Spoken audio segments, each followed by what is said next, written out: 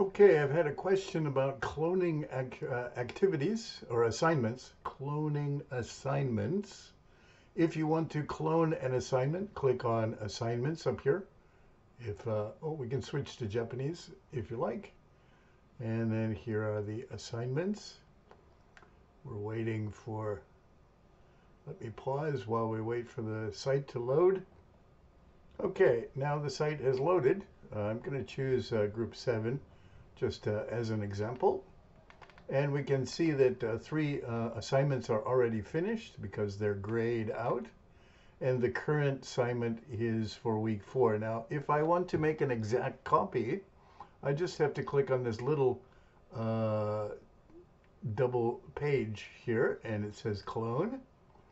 And I click down here, and then I click on copy settings, of course, and then just click on clone. And that would add all of the things. So then I change week 4 to week 5. And from May 16th through May 22nd. And click add. And you're finished.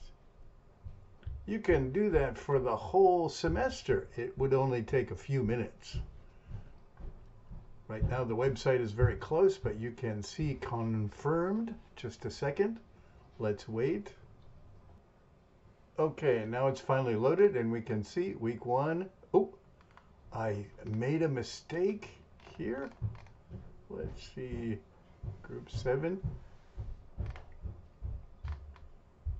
Week 5, there we go. Is there. I did not make a mistake, and it's added on, and you can see, you can click here again and add another week all the way till the end of the semester. That's all for today. Thank you.